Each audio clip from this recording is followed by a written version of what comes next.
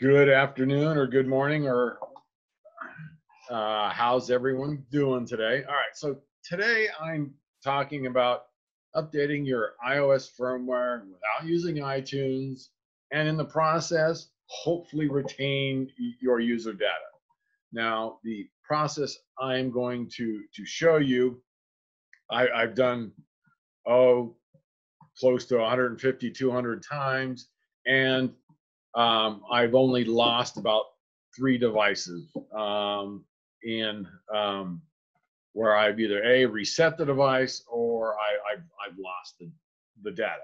So again, if you are using this process, please make a backup of the device before you proceed, because Murphy does lurk about and can cause us some problems. All right. But why would you want to update your iOS to begin with? Well, I first started using this process when my department obtained Gray Key. So we had a backlog of iDevices that the iOS was below what Gray Shift's product supported.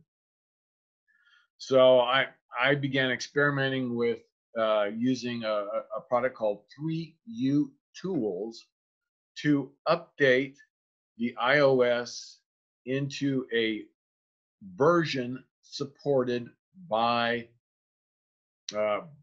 Gray Key. Now we all know that in order to update, you've got to get clearance from Apple with the SH blobs. So you have to run a supported version, and I'll show you how to determine that. All right. So once, but that with the Gray Key issue, that was quite some time ago. But why would you want to do it now? And a couple reasons would be: you need to reanalyze a device, a newer device, to obtain a full file system download. Now, as you can tell, to obtain a full file system download, you need to have access to the device. If you don't have access to the device, you don't want to do this.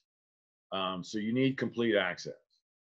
All right. So with that in mind, reanalyzing a device to obtain a full file system, or using or if you have a cold case that you might want to reanalyze, and again, obtaining a full file system download from whatever forensic tool you're using. Now, the reanalysis of either an older device or a cold case device, again, you need full access. And these are devices that are have an iOS firmware version of below 12.3, because in order to obtain a checkmate, checkrain full file system extraction, your device needs to be running 12.3 or newer. However, if you're not, I'll show you how to get it done. Now, we are using a tool from 3U Tools, and I have the website listed above.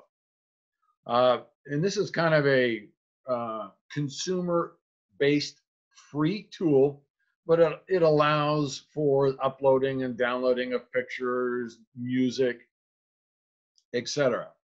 What I use it for is for its firmware database, and for uploading or updating an iOS device to the latest and greatest firmware with retaining my data. Now, as you can see, when you first launch the tool, it's waiting for you to plug in the device and select Trust. All right, so now once you've done that, you're going to have to hit the OK prompt, because even though you got it plugged in, it sees it's connected and gives you a couple troubleshooting tips. All right, so this is your main screen with the tool with your iDevice plugged in. And it has a wide variety of information that you can review. The items that I am most interested in are, let's see, where's my little, are these items right here. All right, so right now the tool has recognized that this device is an iPhone 6s Plus, 128 gig, and currently it's running 10.2.1. And if you look down below, you can see that this particular device doesn't have a whole lot of photographs and information, but as we proceed, I have one device that is a little bit more robust. Okay. So with those three items, all right, so we have our iPhone 6s Plus, iOS version 10.2. So with those two items and reviewing what the check rain specs are, we're good with the exception of the iOS version. We have a supported device, we just don't have a supported iOS version. So we need to update the iOS firmware. So now once you select flash and jailbreak, now I did a quick bait and switch. This screen is showing an iPhone 5s because this is the one that had content on it. All right, so by selecting the flash and jailbreak selection, now the software already has remembered that I had plugged in an iPhone 5s, so it is presenting me with just the firmware available for this device. However, as you can see above the red underline, I can pick and choose what firmwares I am interested in if I want to select another iOS device. However, we have an iPhone 5s. Now in the square box to the right, you see flash and you see a green dot. Those green dots represent what Apple will currently support. So we see that in this screen, Apple currently supports for a 5S phone 12.4.6 or 12.4.4. And from there, you can select download with the download arrows.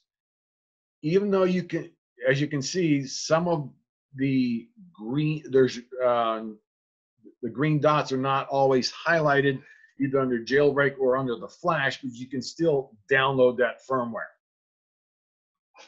All right, we are not interested in the jailbreak column.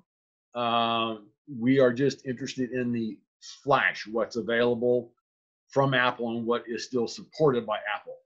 If you were to download an older version of a jailbreak, you would need the SH blobs to authenticate that firmware package. So I don't go into that. So with the flash, and then we just download it.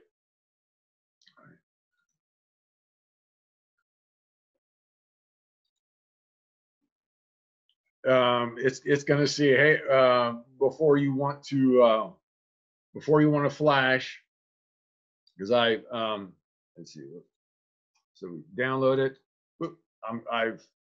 I've flashed, and as you can see on the left-hand side, I have checked retain user data, and that's why once you select that in the download, that's why you are presented with this reminder box. Check the box, don't erase user while flashing. Doesn't always work. That's correct. in the phones that I've done, I've lost one.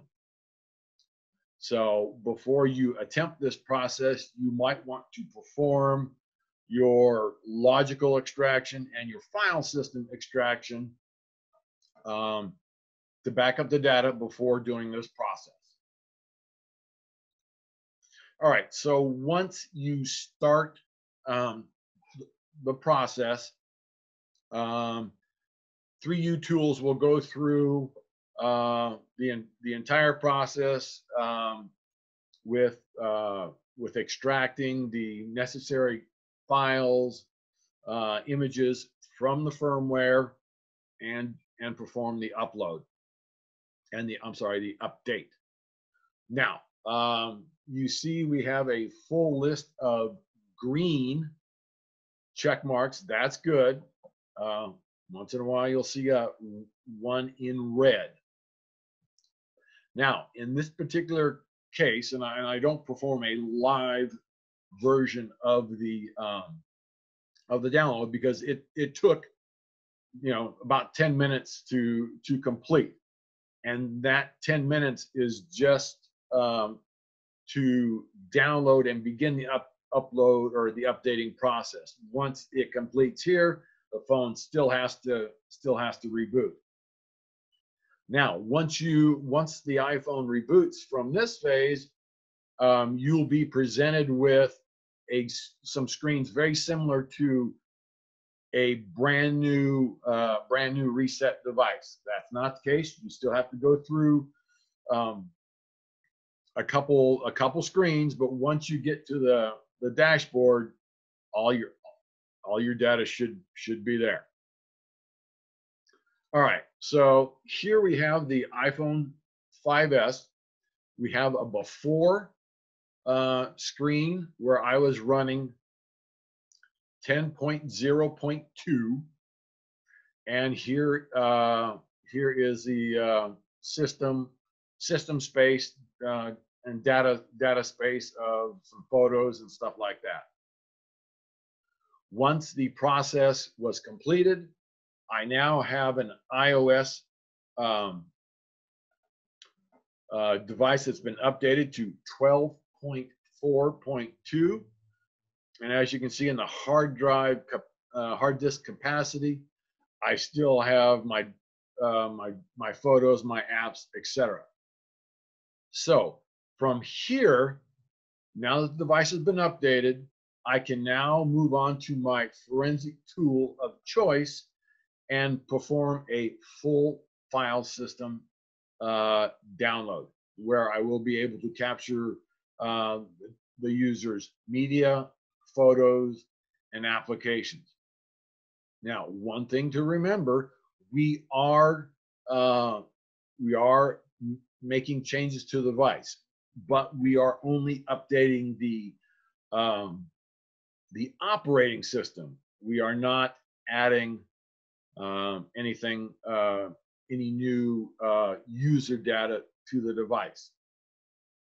One thing you could do if you are concerned about, is this a legitimate firmware from Apple? Well, we know it is, because in going through the process, the updating process, the firmware is performing its internal checks and balances to make sure that this is a legit firmware package. Okay. However, you still can download your firmware package from Apple if you so desire.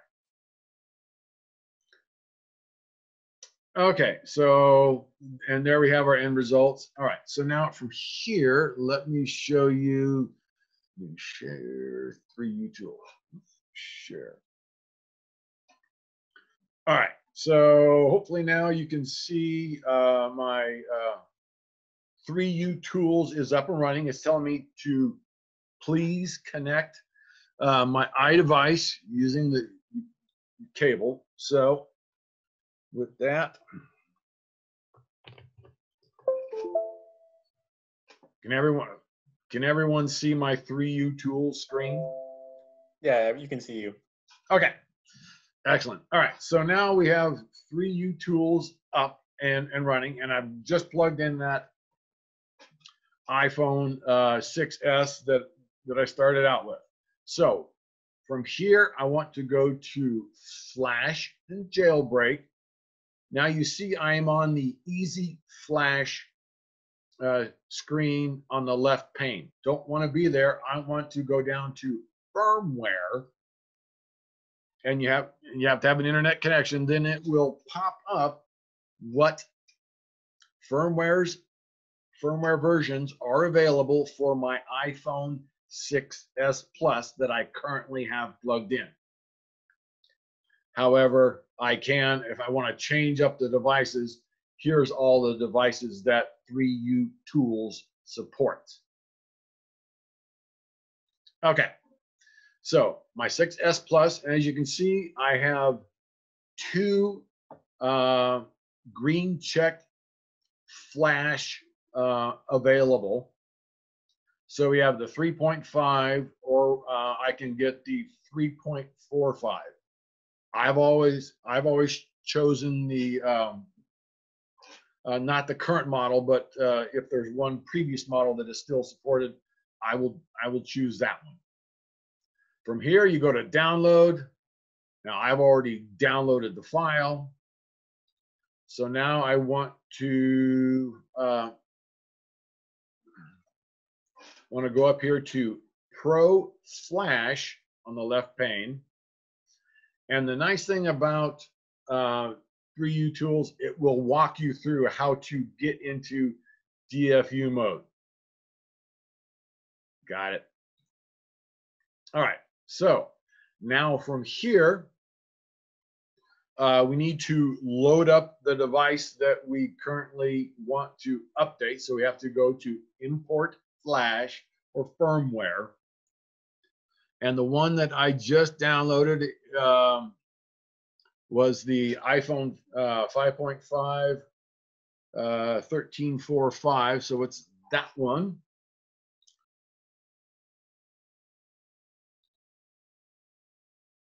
Come on.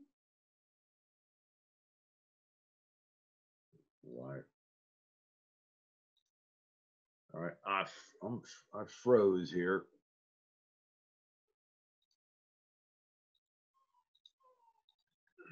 Give it a few, and if you need to reset the program, you can. Now just, all right, so let's make sure I got the 3, 4.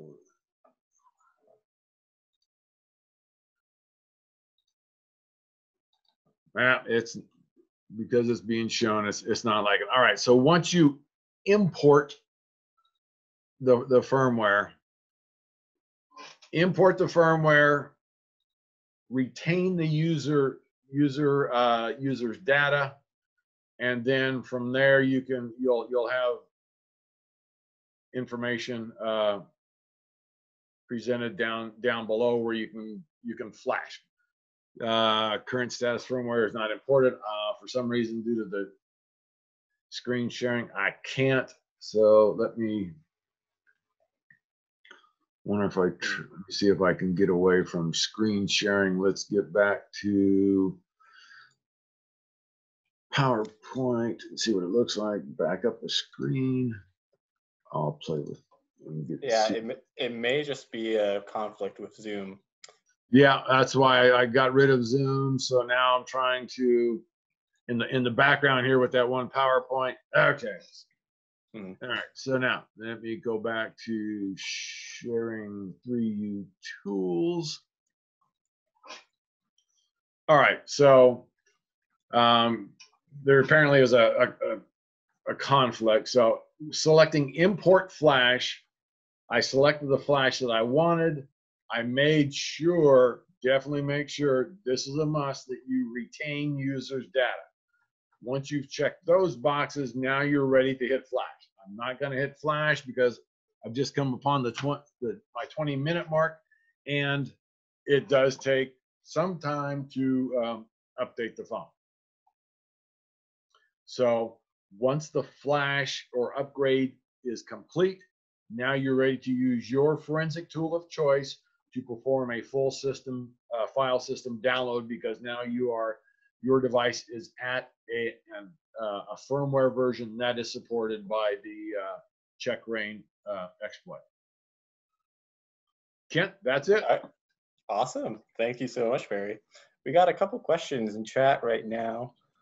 All right, first one is from, just need to go through them really quick. First one is from Jesse Macias. So it's looking like we don't need the PIN or passcode since the Pro Flash is via DFU mode.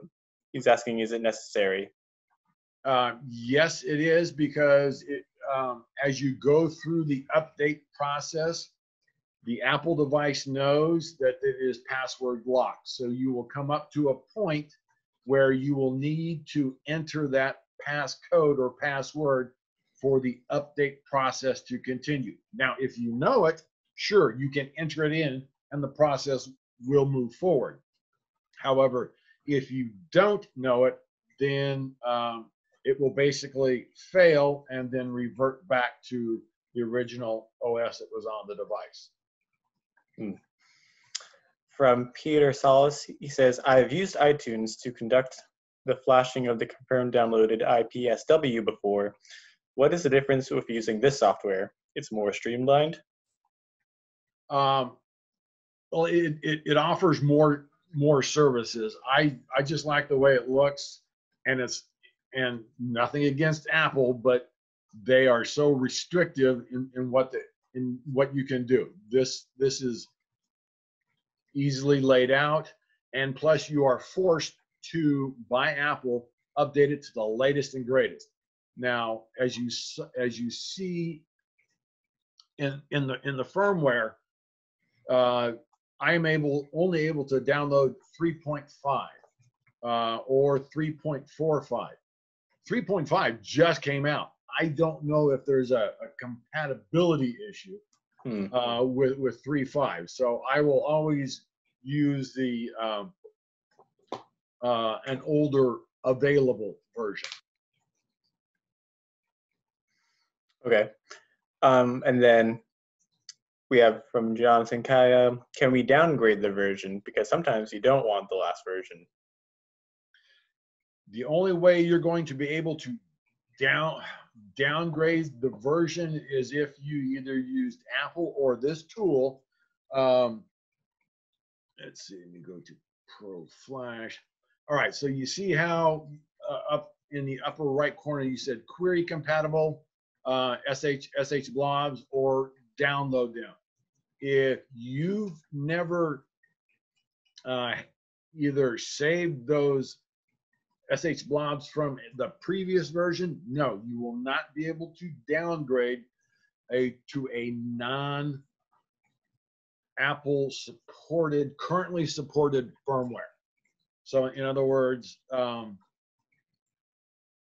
if I wanted to download 13.4 and install it, once there is a point in the download process where it will either query Apple or query 3U tools for those SH blobs. If Apple doesn't have them, which it won't, because Apple wants you to install the latest and greatest firmware, and if 3U tools does not have those stored SH blobs, you will not be able to downgrade your device to that firmware version. Okay. From Michael Yasumoto, he's wondering why not use iTunes to upgrade. I don't like iTunes, and as Peter pointed out in the chat, he's never lost data, but there's several times where iTunes won't update it. So again, with iTunes, you're restricted to what Apple allows you to do. With 3U tools, it's a little bit more open as to what you can do to the device. Can you flash downgrade firmware? Can you flash an iPhone that got stuck as memory was full when when it was updated to the new version. I don't know if you can see this. Are you looking at the chat right now, Perry? I am. I just see Peter's at the moment. So what's up, Peter? All right. So who is the individual that? It's like Philip XL. Yes, at 222. Can All you right. So flash downgrade firmware? can you flash iPhone that got stuck as memory? Oh, you've got that one's gonna be interesting with either full memory and or a full device where there's minimal capacity to allow the upgrade. Ooh, that I don't know. I never ran into that situation. Sorry, Philip. Hmm. From Christopher, why not jailbreak at the same time? Is it a separate process? It's not a separate process. It's going to be you're going to be uploading an altered file system, but we're going to be in our forensic tools. We are going to be using a forensic tool that has the check rein exploit already already included in the process. So we don't want to have in our report, yes, we uploaded a firmware that jailbroke the device. Here in California, jailbreak, or rooting a device. Now you have to go to an explanation within the jury that you may not be.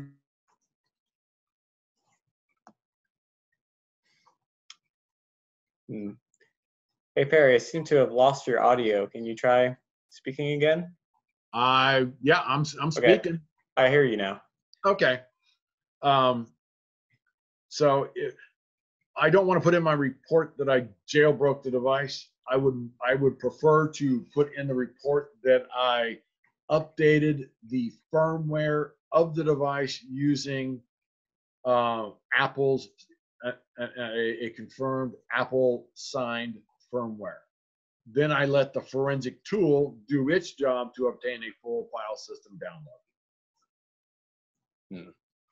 Okay, and then from Christoph, do you know what types of artifacts you might lose after this type of update? Well, obviously, if you fail to check the box, you reset the device. So in that instance, you lose a lot. The only artifacts that I am aware of losing is the date and timestamps of file system artifacts, because those are updated in the update process. However, you are still you will still preserve the SMS database because you've retained the user data. It might have a newer timestamp on the file system or on that file system database because it's gone through the update process, but the content will still be available, and the date and timestamps within that database indicating when that text message was received and or when a call was received, that information will still be accurate. Okay, thank you.